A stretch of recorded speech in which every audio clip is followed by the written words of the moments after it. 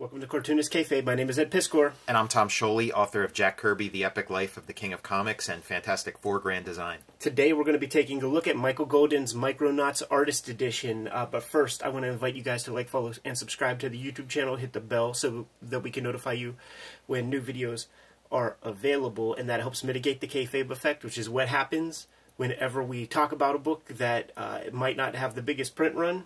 Becomes prohibitively expensive on the aftermarket by end of day, the day our videos go live, so the people who see the videos earliest have first dibs in scooping up the comics and books and magazines that we talk about. Also, if you watch these videos to the end, that pushes our comic book content out to other YouTube lovers of comic books, helps us grow our subscriber base, and we appreciate that very much. Michael Golden's MICRONAUTS. Tom, man, this is the secret sauce. For, you know, Image Comics circa 1991, like all of the founding fathers. The name Michael Golden would come up routinely in interviews with those fellas. And the Michael Golden comics that I had that were pretty abundant were the Nom until later, when I finally started to piece together this run of MICRONAUTS comics. So very cool to have the chance to look at a heap of original art scans. We did a video of using the G.I. Joe yearbook number 2, the portfolio edition. And one of the things that we make note of is just like the precision of this guy's artwork. I think or hear tell that he has some kind of like a photographic kind of memory that probably aids in drawing his tanks and Baron Zarda or whatever that guy's name is. Or even like a push lawnmower on the cover. Like the gears and stuff on there look... That's tricky stuff to draw, and he's kind of handling it in a loose way, and it's all coming together. Yeah. So very much looking forward to this thing. Table of contents begins with MICRONAUTS 3, 7, 8, 9, 11, 12, and what, some bonus material? Yeah, this is kind of a weird... artist edition, because like I like to read artist editions, and in this one it's like they're grouped in a weird way. Like they have a bunch of pages from issue 1, they have a bunch of pages from issue 2, but they've saved those for the back matter. So like if you want, and start the thing with issue 3, so if you want to like read it as a comic, you got to kind of skip around, which I did, and it worked out fine. But it just I don't understand the decision there. I guess maybe it's like the definition of like what an artist edition is versus, you know, those other designations they have, like artisan edition or whatever. I don't know if that was what did it, but Joseph Rubinstein on inks for this issue. Yeah, you get a closer look at everything, and those old MICRONAUTS issues had like some of like the really I wouldn't call it bad printing, but it's like extremely unfaithful to the original line work, which I think produces like a really nice aesthetic at the end of the day. But if you want to see the lines that were like really on the page for this one, this is a good thing to have. He's such a precise artist as well. Now it is being softened by the Joseph Rubinstein inks and everything, but it's still kind of all here. I would say though that even though MICRONAUTS is cited in a big way by McFarlane and Liefeld and those guys, this is still very early Golden. It is, like, it looks earlier than it is, because it looks like an immature artist, like that he hasn't fully become who he is. But he's actually done some things prior to this at DC that are more sort of mature Golden. So might be the inks, might be deadlines, you know, the deadline crunch. It might be a lot of things. Not known as a fast artist, and this was he was signed up for a year. Yeah, for like just normal comics, just, you know, your Joe freelancer doing your penciling duties. And it's a toy line thing, man, which was always a bottom of the barrel job. For the cartoonists out there, man. You are right though. The Michael Golden like Batmite backup story and stuff is like very much cited by the Image dudes. There's moments where you see like the full Michael Golden, but it's you know, a lot harder to see the real guy in these kind of pullback shots. And I mean, I probably said it in our other MICRONAUTS video, but like there's way better drawn Michael Golden comics. But for me, this is my favorite. Like to me, this is one of the great comics of all time. And you're a Mantlo fan? Yeah, I am of this particular work. I think it's less Mantlo. Golden did a lot of co-plotting on this, and you kind of see it when Golden leaves. Yeah, the wheels come right off. Like it just doesn't work anymore once Golden leaves. Seen it on a couple previous pages, man, where Rubenstein is using the thumbprint, you know, the finger painting trick with the ink to communicate the smoke.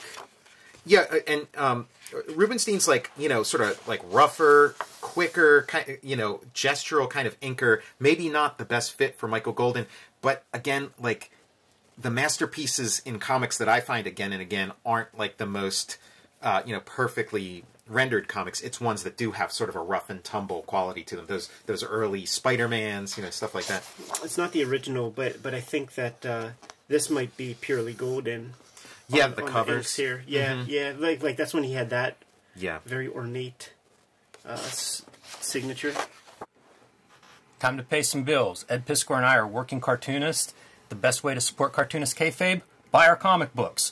Red Room, Trigger Warnings. Issues 1 through 3 now available in comic shops everywhere, barring 28 countries and I think 11 comic shops where it's banned, but you can ask for this and order it from virtually any comic shop. Who knows, they might pull them out from under the covers. Red Room Trigger Warnings 3, the second season of Red Room. Every Red Room cover self-contained, so pick up whichever one you find and you'll get a complete story, along with Red Room Antisocial Network, the trade paperback of the first season, available now wherever books and comics are sold. Hulk Grand Design, Monster Madness, a retelling of the 60-year history of the Incredible Hulk. I am writing, drawing, coloring, lettering, the whole shebang, the Grand Design way, and this is available now in comic shops everywhere. Both issues, the complete story of the Incredible Hulk's rich history. Pick that up now wherever comics are sold. And back to our regular scheduled programming. Yeah, it is really cool seeing this stuff close up. It's Rubenstein has that thick brush. You know, he's got the Krusty Bunkers, Neil Adams, Dick Giordano kind of brush that he's applying to Michael Golden, who I think of as like pen line. Yeah, like laser precision.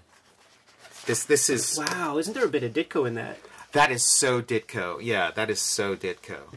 And Ditko did like the first and the second Micronauts annual, and that was kind of my gateway into Micronauts. Was like, oh, here's a cool old Ditko comic, and let me check it out, and then liking that and checking out the rest of it. This is a really interesting effect. It's not a zip screen that's cutting in those whites. It looks like the damn razor blade. Yeah, he's just doing a razor blade across it. Yeah, and you could see the scoring.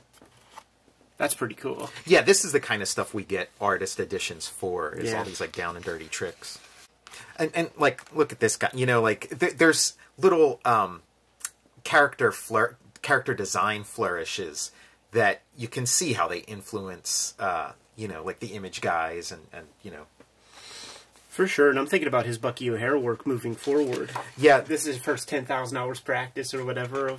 Yeah, it's like a kid meeting these like little space guys, and then when you see like the spaceships with these like oversized cockpits, even like you know, a couple chapters back when they had like actual like fighter jets and stuff, he kind of like plays with the scale a little bit, blows up that cockpit so you can see a little more of what's like going on inside.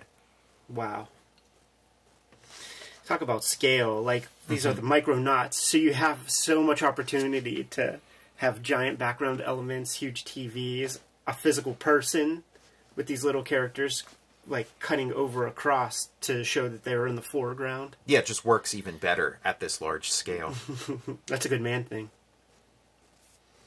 Don't you think that Toddlebin and the set kind of made all other, like, swamp creatures kind of obsolete? We'll have to talk about it in the swamp thing, because I got some stuff to say about that, but yeah. Do you know these Micronauts characters off by heart? Sure, yeah. What's this guy called? That's Bug. I think his toy name is like Galactic Defender or something, but yeah, he's Bug. I mean, were these toys your era? No, these would be like the older kids. This was like, you know, your older cousins and stuff had these, and you'd hear about it. And I remember seeing like the little booklet of like all the different Micronauts toys you could get and being real fascinated with it. But they weren't. They were like old school stuff. Now, these lines are uneven, and I was going to say, oh, he used a screen for that, but I'm not so sure. I think the like the company that made Micronauts went out of business like, you know, 2 years after this. This was like the toy itself was already kind of on the wane when this comic came out, and then you know, such a cool idea to like get these piecemeal toys that you could then snap together with like the other sets that you get to create your own vehicles and shit. Yeah, that's pretty dope. Yeah, and that's become almost like a standard thing now. There's like He-Man guys you can do that with, like the ones you get in Target or whatever. You can do that now. That's a really cool end panel. Yeah, I bought this guy recently, the toy. Just like, it's just such a cool, like, I just love this series, and like the toy itself is so cool. He like snaps together with a horse and becomes a centaur and stuff. Now this is special. Yeah, the story behind this is when they did sort of like Baxter reprints where they'd have 2 issues of the Micronauts in one comic, like doing the whole series, and then it had like this kind of coloring where it's like, you know, blue lines and painted on, and I don't know if like, I mean, looks like the original art. That's what I'm wondering if we're looking at, if like they colored this like straight on art, or if this is like sort of a kayfabe thing where they have like the colors and then they laid it on, you know, they combine them in Photoshop or whatever. It's Steve Olive. Steve Olive signing it. Yeah, I don't know. Now, here's the thing. Like, this white is over top of the lettering. Like, yeah. I'm thinking it's on the board, dude. So maybe when they did the those reprints, maybe they shot them this way. Like, they just took the original art, colored it, and shot it. And I don't know. Man, that feels like a lawless time in comics, man. Because also, like, this is watercolor and wet media, so I imagine you have to mount this board, even though if it's 2-ply Bristol, that's not enough. And also, did you ever try to watercolor on Bristol? Yeah, and another thing is, if you're not 100% sure what the inker used, he might be using stuff that like just turns into like a gray blotch as soon as you put any wetness over it. Yeah, I remember Dan Frege, he called it the spit test, man, where you're testing out new inks. You just put a little dab on your finger on your tongue, like run your hand across on a piece of scrap paper and see if you can do anything with that. This is when the inking like switches over to Al Milgrom from Joe Rubinstein. Bob McCloud's doing it here, and then it eventually becomes Al Milgrom. I see. And gets like, I think like Shooter wanted something more Kirby-esque from this, and Rubinstein wasn't delivering the Kirby-esque, and even Golden wasn't as, like, they were trying to push him in a Kirby-esque direction. Right. So Al Milgrom was the one who, like, is like, okay, you want Kirby, you got Kirby. And it gets, like, super, like, Royer-ish and, you know, dots and whatnot. I mentioned Bob McCloud as embellisher, so that makes me think that it's below pencils, what Michael Golden is providing. Possible. I mean, sometimes, you know, like, Stan Lee and stuff would use the word embellisher just as, like, a fancy word for inker. This is very cool. Like, I mean, you could tell that Golden built those heads and stuff. I forgot, man. Micronauts 8, that's the first appearance of Captain Universe. I think it's, like, one of the most valuable of the Golden run. Yeah, and that's, like, the thing with this comic. You get a real education in sort of, like, comic book law, because there's, like, characters like Bug. They called him, you know, Galactic Defender or whatever, which was what the toy was. But then pretty quickly they figured out, okay, we got to call him Bug and make him a separate thing. And so, like, Marvel owns him now. The people who own Micronauts don't own him. And then Captain Universe, it's like, we got to make it, you know, make a point to, like, distinguish that this is our character and this is not, you know, this doesn't become part of, you know, this your stuff. It's like they had enough history of IP that they didn't want to get burnt. So I wonder who owns the Rabbit Jedi and shit from the Star Wars comics. That's a great question. I'll bet it's Lucas, because I'll bet his, you know, it went his way, because this is like right after Star Wars. You see, there's like some extra sort of Silver Surfer squiggle that they whited out at the last minute. Yeah, or perhaps, I mean, that's like the triceps and just some extra anatomy and things. Yeah, there's a little something going on over here too. You got the winky eye. Yeah. This is kayfabe shit right here. That's what I'm thinking. Yeah, it's like an overlay that they just blended in. Yeah. We were talking with Scott Dunby about some stuff, man. He was talking about how the vellum sheets have to be kind of interwoven. It has to be, you sort of at the signature, can't be tipped in. But these signatures are 4-page signatures, so like maybe it just didn't fall in line, and maybe it was too expensive for what they deemed this book to be. Yeah. They have to make like a calculation going in of like what they think it's going to do. Here's our Milgram. The Milgram ones, yeah, and these are like my favorite issues of the series when it gets like super cosmic, super Kirby, lots of, you know, armor and aliens and stuff.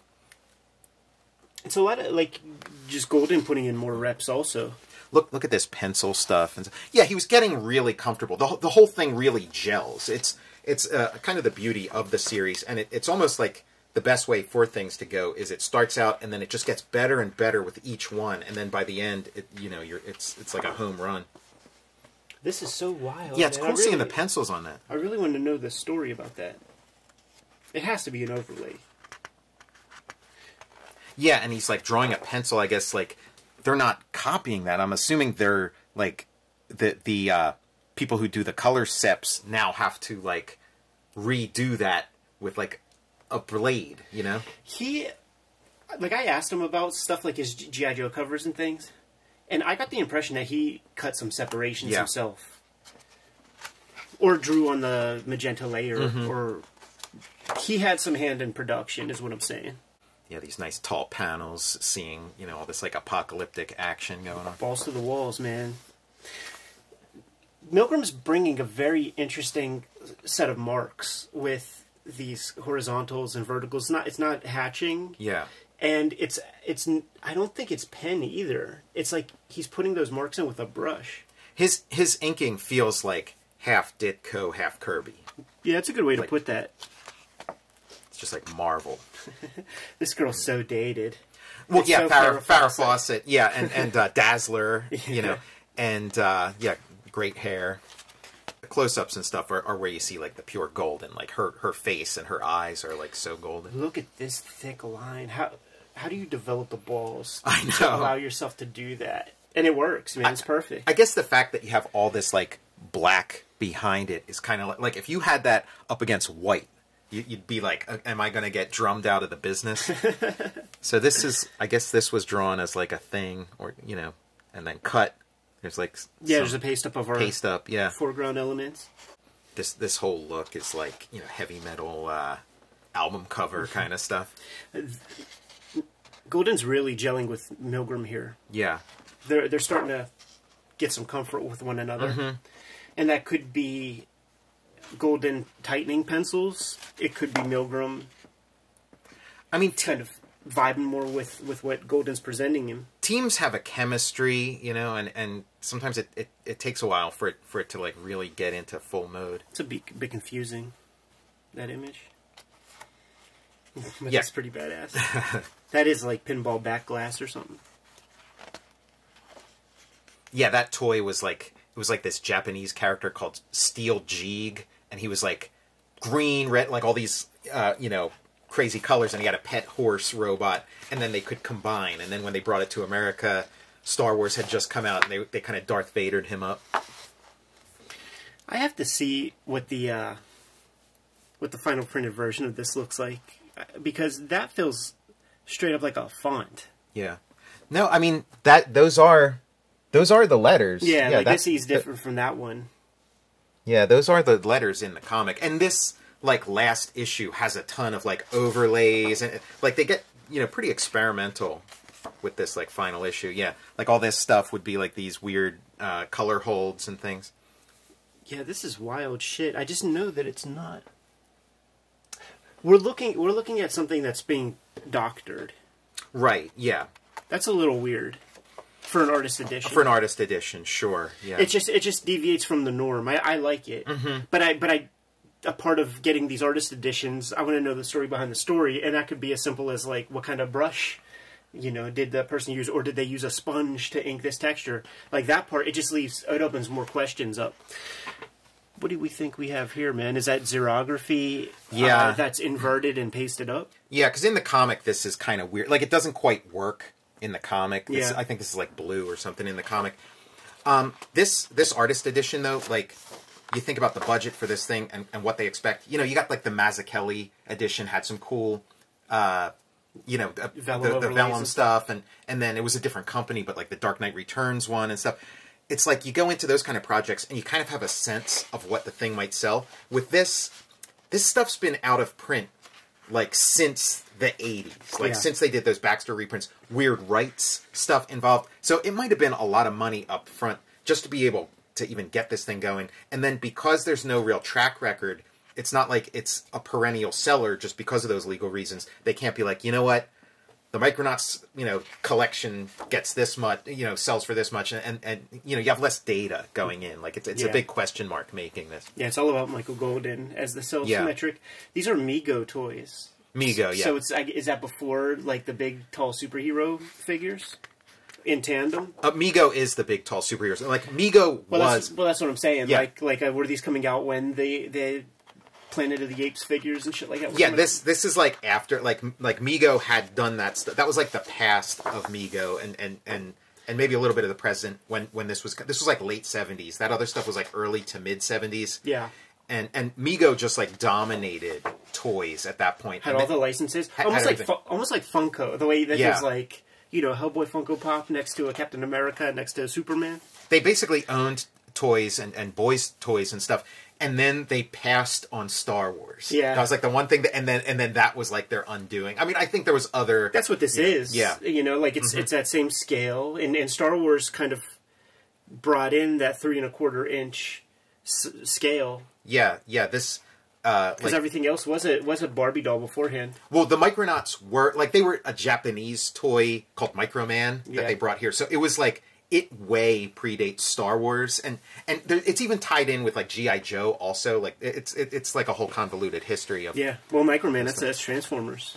Microman becomes Diaclone, becomes Transformers. Yeah, it's super cool when you look at this stuff. And for the Micronauts toys in America, we kind of got like a fraction of what the Japanese market had, and then they probably would have continued with like Diaclone or Transformers or whatever, but Mego was out of business, so their loss is Hasbro's gain. So interesting to think about, like these marks. This is post Kirby Marvel marks, and then more of this will be imbued into like future cartoonist works. It's just fun to imagine how the stuff evolves. Yeah, and what you pick up on like as a young artist, because this wasn't formative stuff for me. I encountered all this stuff as an adult, and but like those guys, like the Image guys growing up with this, how it and so we're getting the covers, and the covers are, and then we even have covers of like future issues because he stays on as cover artist, well after he's finished as like the interior artist. These are like this is like the Chaykin, where Chaykin does like a 2-parter, and real cool to see him doing some real Marvel characters. Yeah, the last issue of the last Michael Golden issue of Micronauts kind of ends with this teaser where you see like Nick Fury step out of the darkness, and then I think maybe you see the Fantastic Four, or there's like a reference to the Fantastic Four, and it's like, oh shit, things are about to get good, and then they don't. Love seeing the color holds. Like that makes so much sense to us, right? Like you just know that would be like a blue line. Yeah, and it makes perfect sense. This is interesting. I'd like to see how Golden shakes this out, because I could see him being adventurous enough to have like double plates to make like a purple, right, and a red and stuff. But I have to take a look at that cover. I'm very curious. Yeah, these covers, like, it like Michael Golden gets to do kind of like the whole story in like one image, and you kind of wish that, he'd stuck with the book and you'd get to see like what that story would have been in his hands. At first I was thinking, oh, this is cool. This is like an interesting, different, new way to convey energy. But these are like structural. Yeah, that's the planet. That's the Micronauts world. It's called Home World, and it's like a protein chain or something with like little cities built on it. So good. I love these covers where we have the scale at play, because this nothing communicates micro when you have this, but when you have these elements, giant truck, tiny figures, playing with some op art Steranko style. Yeah, and this is when the series starts to go into like Nick Fury and stuff start to show up. So I think some of that's deliberate too. Like, Makes sense. We're getting into Nick Fury, Steranko territory. The corner box. Corner box. Yeah, love it. It's cool to see the size, right? You've never seen it that size, And yeah, just seeing this color.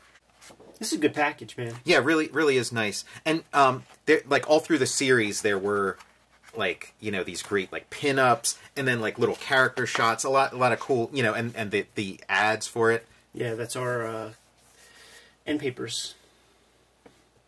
Looking at this stuff, I mean, a lot of Golden's early work from this area, it screams fanzine to me. Yeah. And this feels like fanzine-ish.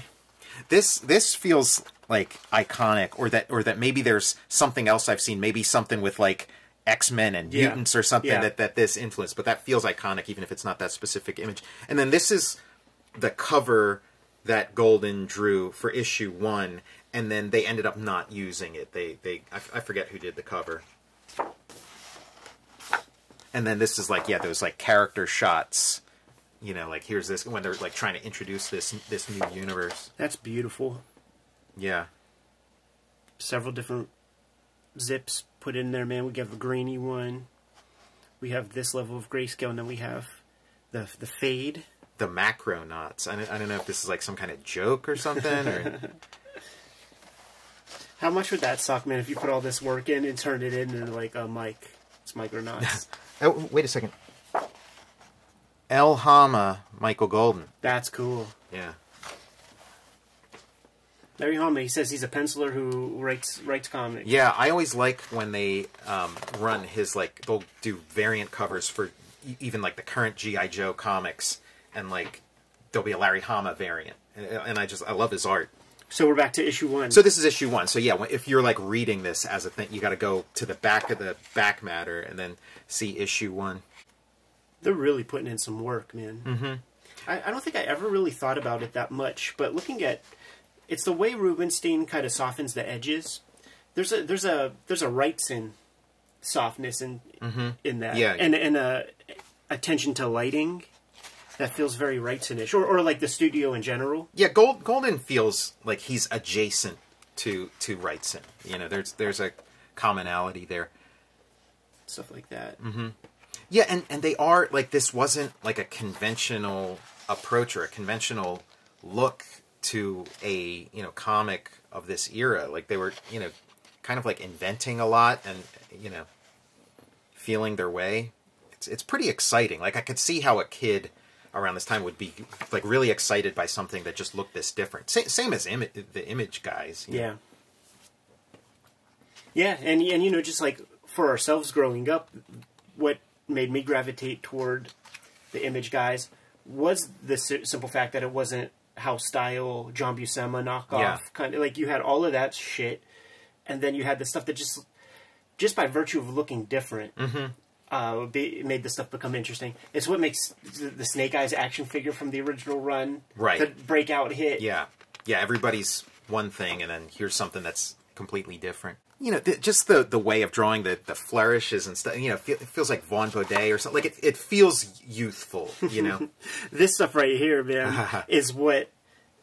it's interesting to see how, like, Art Adams interpreted these into his own practice, and then the Image guys take from Art Adams the little screen door. Like, you know, this shit. Mm-hmm. Just a way to break up space. Yeah, it's just kind of, like, graphically impressive. Yeah, really cool panel layouts here. Yeah, I like that. I think I might have copied that on something. It's very thoughtful. Damn, and then I look at this and I think of, like, Manhunter. Simonson. Mm-hmm. Yeah, there were, like, a lot of exciting things going on in the 70s, and sort of, like, the old hands weren't as sensitive to it as, like, the young guys coming in. But then you think about it, it's just like 5 guys, really. Yeah, when you break it down. There's like a real, you know, there's something really cool going on here. Oh, yeah. The attention to lighting is huge. And then there's just this wild shit. It makes me wonder, did he see manga? I mean, it must be. I mean, you know, manga, or maybe like the way that manga started out as like an interpretation of like Disney-style animation. This is, you know, his interpretation of Disney-style animation designs. But I mean, like, you know, Gigantor and there was stuff in syndication. Stuff. Yeah, it's on TV when they're kids. Yeah. That's some major tears. Porridge. Yeah. Porridge coming out. Wow. That's a crazy screen. There are these screens, like when Zipatone was available in art stores, there would be the different classifications and different price structures, and there would inevitably be, like, say, the $1 screens, and it would be this kind of shit. It's like a quilt or something. And I would always wonder, like, how can you make use of that? Yeah. And it's always cool to see how people do make use of those non-traditional, dot pattern screens. I was always surprised there wasn't, like, more of this kind of thing in Micronauts, where they're, like, squaring off with, like, a house cat or something. I mean, like, as a kid, like, I had those ideas and thoughts. Like, I had so many action figures and toy play sets, and I remember thinking, man, it would be cool to be able to be that size and actually use the fire pole in the Ghostbusters headquarters and shit. But then your mind starts to wander, and it's like, yeah, dude, your puppy might not be good for your health. When they start going Minotaur, that's a little much. that's where you're out. That's a bridge too far. That's when it's getting into Narnia territory. Yeah, exactly.